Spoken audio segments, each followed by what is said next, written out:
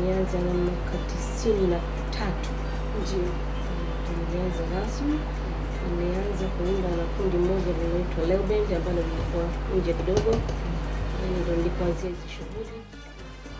Nikafanya kazi nao kule mpaka mwaka nafikiri 94. Tukabadilika tukaunda Melody. Nikajoin na Melody. Yaani sio tukavumbua kile kitu maana yake kama sio ndo wazilishi. Tukafanya sisi kile kikundi wakati huo tulikuwa wasanii mbalimbali. Walikuwa wale wa Dubai na wenzetu wa hapo wakachukuliwa kaja kule tukaunda bendi, tukafanya bendi.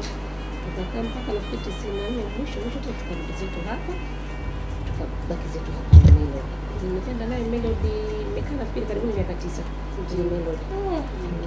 Nikaacha Melody, nikaingia Zanzibar Star. Na Zanzibar Star pia tukawa waanzilishi. Tukaunda Zanzibar Star. Na Zanzibar Star sijakaa muda sana. Vile kukatokea kidogo tafaruku, nikaona watoto nipumzike kwa sasa.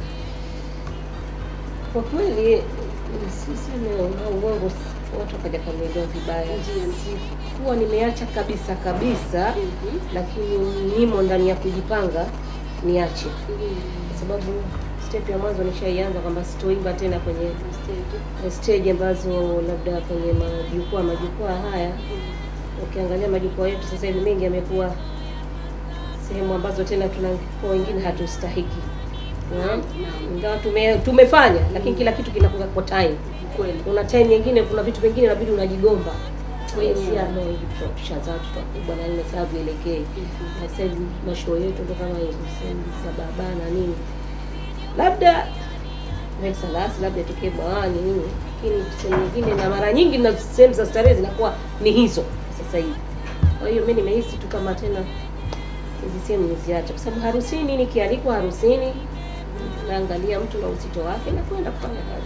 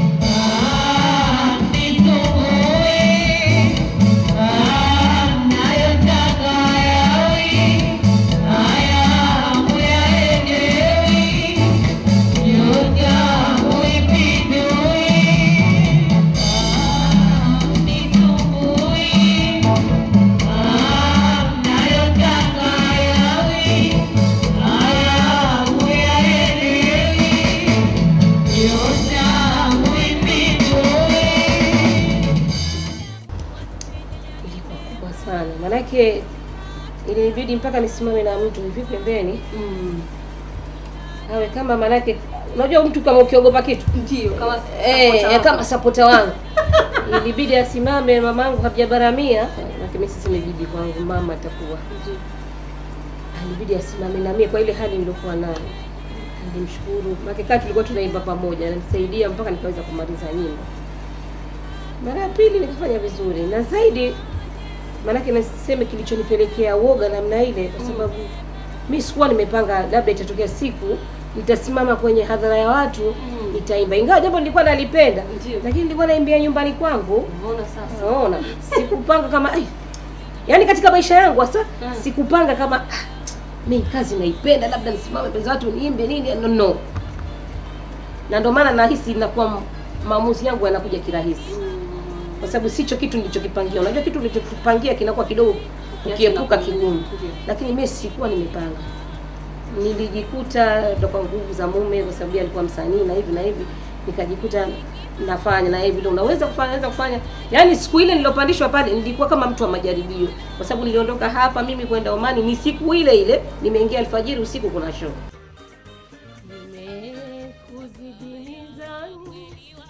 Oya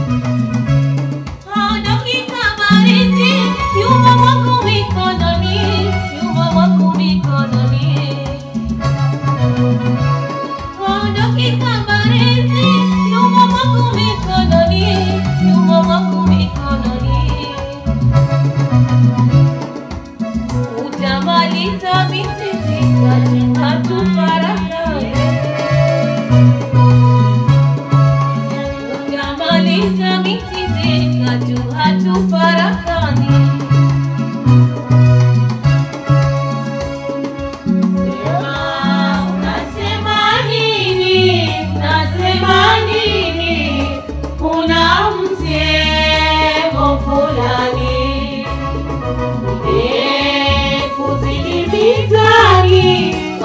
Mizani, hoya hoya yumo ndani.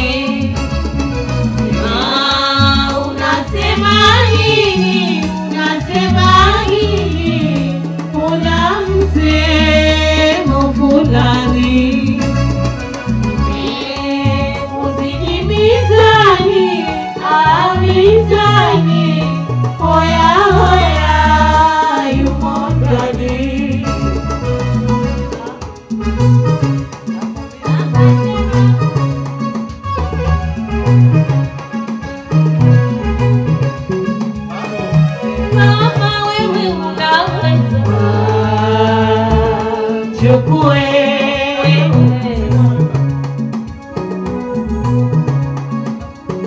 Nikuone wewe, nionyeshe wewe. Tazama, mimi naisikia kubwa. Hii jawabu ndefu. Kwa nini wasijibu? Hii jawabu ndefu. Inatembea sana. Yaani bora basi tufanye hivi, unajua? Irukeni. Papa, baki tu kama tusiipe ile nafasi. Mradi nipate jawabu tu ya kuingilia basi. Alafu pale pa kunini pale, panakuwa hapana gepo pale. Pale kwenye ule uimbaji. Kwenye uimbaji pale. Unajua mimi kusubiri. Nakujua. Na imenigusa kipindi nilichoimba sicho. Imenigusa baadaye. Pale nilipoimba ilikuwa kawaida, lakini baadaye nikajikuta nyimbo imenigusa. Na naamini siadhiriki, sio mimi tu. Kwa sababu nahisi hata kama miaka 100 mbele ile nyimbo bado itakuwa pale pale. Naamini hicho kitu. Kwa sababu nyimbo ambayo imechukua hisia za watu wengi, kwa sababu maneno mazito, maneno ya kiungwana, maneno ya kufunza, na ambayo yapo sasa hivi katika jamii zetu. Yadhiriki enyi walimwengu, yangu yananiendea, naishi kwa nguvu za Mungu, bure watu waumia, nazimudu shida zangu, riziki najipatia. Nashangaa enyi walimwengu, shari mwaitafutia.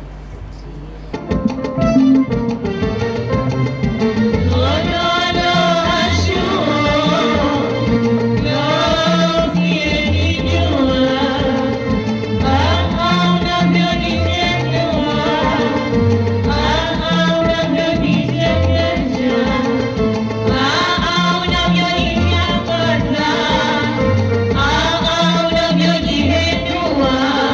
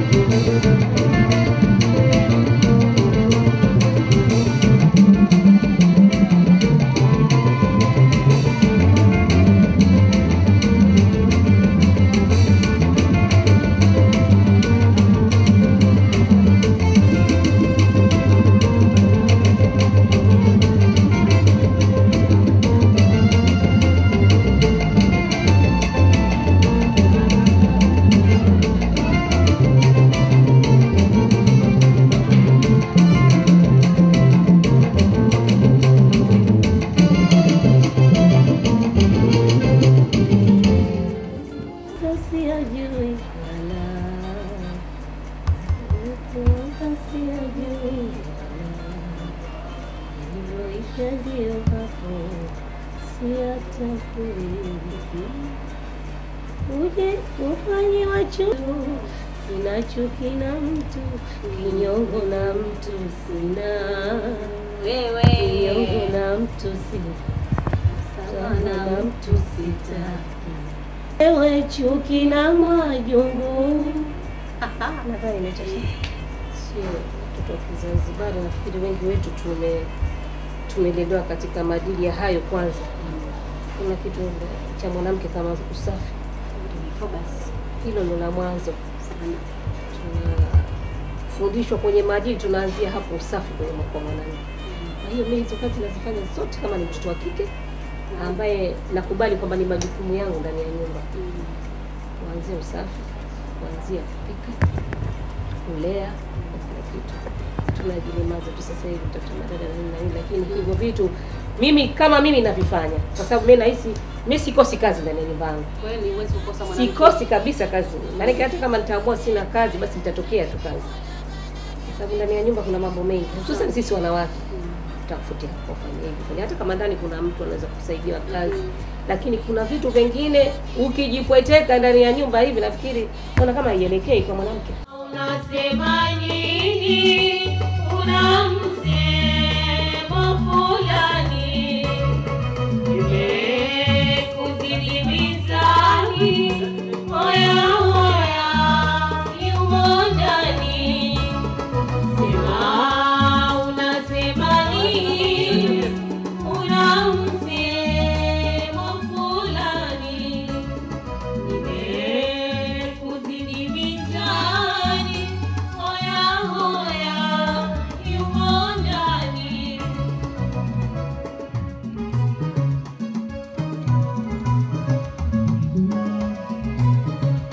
Mimi hapo.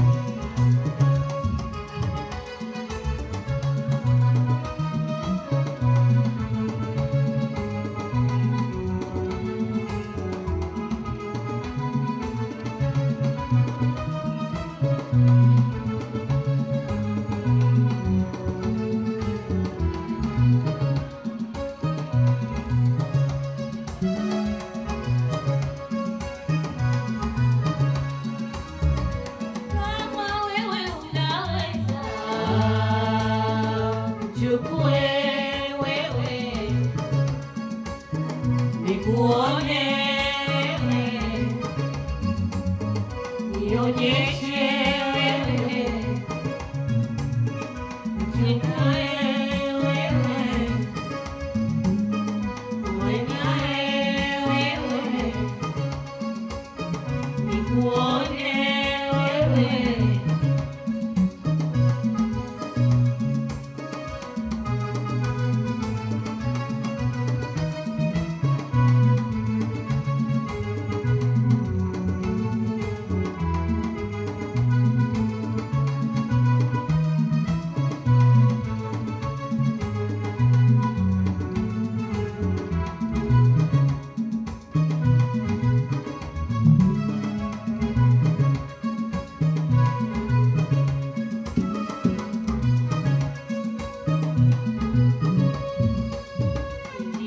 Nilikwambia huwezi kumchukua fulani, hakutaki lazizi, kachosheka na mwandani.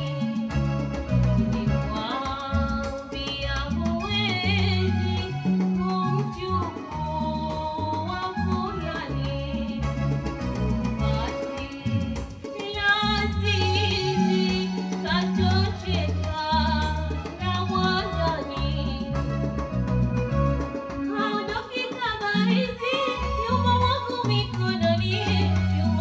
mikononi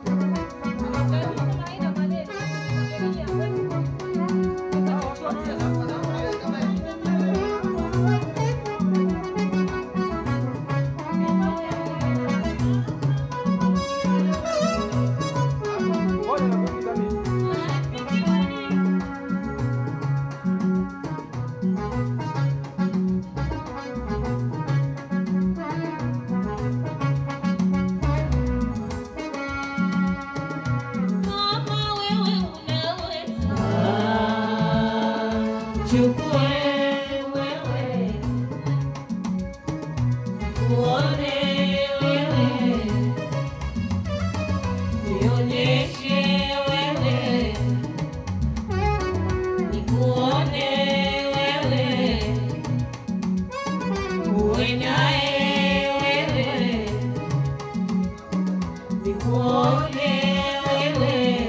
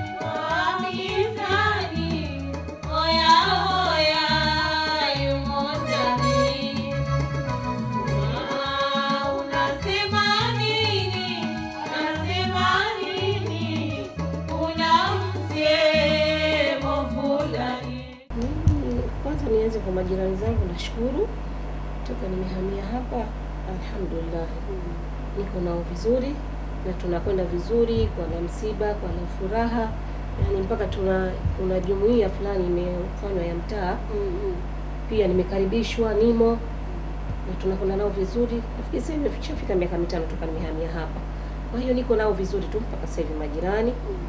Linalotokea nashukuru, mimi nilinikuta na wote nikawa nao, yani kwa mara ya mwanzo nahamia hapa mtaani nilifua na ndugu yangu. Sikutegemea, majirani zangu walisimama, utafikiria wengine hata siwaelewe, nikaja nikawajua baadaye kama huyu anakaa hapa, huyu anakaa hapa, anakaa hapa. Ni watu ambao niliwakuta katika mtaani, watu wazuri kabisa. Maarufu unakuwa unachangia, au sijui kama kuna watu inakuwa inawaumiza kiasi fulani, labda mtu kwa sababu sioni kikubwa. Lakini tumekuwa watu ambao sijui katika hii jamii yetu tuko vipi, hatupendani. Kwanza ni watu wa majungu, watu kupakaziana maneno mabaya, yani kikashifa zingine za uchafu, hazina maadili, na yote yanatukuta. Kuyatamka si vizuri, lakini maneno mazito yanatukuta. Amali zingine wanazotupa sizo kama ni binadamu, na mimi yoyote katika hiyo anayosema basi sitomsamehe mpaka kwa Mungu, kwa sababu ni amali nzito ninayopewa wakati siko nayo. Na hili kitu kinaniuma, yani kinaniuma. Mimi sisemi sina makosa ninayo, lakini kuna mengine yanokuja dhidi yangu yananiumiza kiasi fulani. Bora tu ningekuwa ninayafanya, nikayakubali, nikajua na mimi na Mungu wangu. Lakini kuliko ambaye neno usilifanyi mtu akaja akanielemeza nalo, kwa kweli inanipa uchungu mkubwa, na sitamsamehe yoyote anayenifikishia haya. Natumai watakuwa wanayozungumza washafahamu, kwa sababu wapo wanayozungumza, wako wananitazama kwa mtazamo wanaojua wao wenyewe, lakini mimi na Mungu wangu ndo najua mimi niko kama nani na hayo ambayo wanaoifikiria, na Mungu atanistiri mpaka hapa nilipo na age yangu hii, basi anistiri asinipeleke huko.